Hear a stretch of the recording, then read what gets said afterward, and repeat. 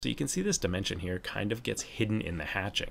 If I go to the properties flyout here and I scroll down to text, I have the ability to add a fill color. This is the same as that background mask. I'm going to choose background as my fill color, and now wherever this dimension goes, it's always going to have that background mask added to it automatically.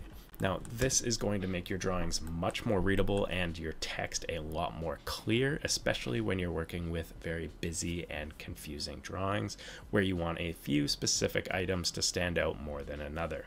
So that's it for my quick video on some easy and simple text tips and tricks that are going to improve your drawings instantly.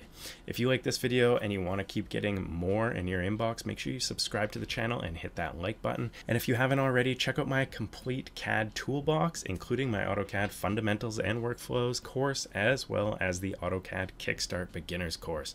Both of those can be found at the link down below right now, discounted for viewers such as yourself. Thanks for watching, have a good one, and cheers.